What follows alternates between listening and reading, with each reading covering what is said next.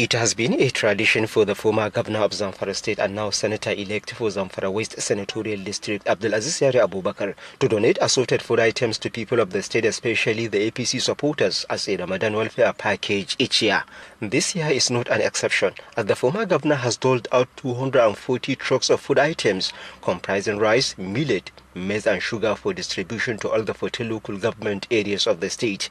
This represents an increase of 63 trucks on what was distributed last year. The APC National Chairman Abdullahi Adamu, represented by his vice in charge of Northeast Mustafa Salihu, who flagged up the distribution exercise in Zamfara, applauded the Zamfara State former governor for doing the party proud and charged him to maintain the tempo. He enjoined APC supporters in Zamfara State not to be discouraged by the outcome of the recent governorship election in the state. And also, we are here to reassure the people of Zamfara State that our mandate for governorship is still alive.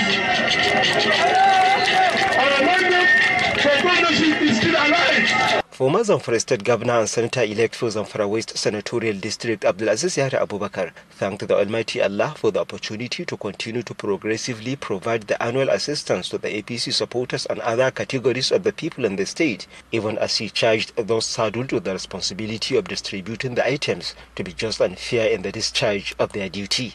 Zamfara State Governor Bello Muhammad, represented by his deputy Senator Hassan Muhammad Gusau, commended the former governor for his various acts of philanthropy that are geared towards improving the well-being of the people, especially the party members.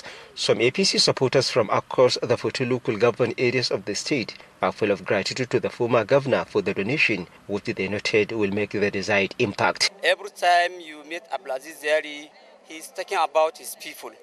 Some of the poor people, they don't have the food to eat. Some, they don't even know where to go and get those food. But if in the event that Abdulaziz and the former governor share these grains to the poor people, some of the people may have their means of, livelihood. Breakdown of this year's Ramadan package showed that each of the 40 local government areas of the state gets 10 trucks of the assorted food items, IDPs 32 trucks, orphans 12 trucks, and associations get 10 trucks, while community or religious leaders have been allocated 46 trucks of the assorted food items. In Gusau, Jamilu Ibrahim, NTA News.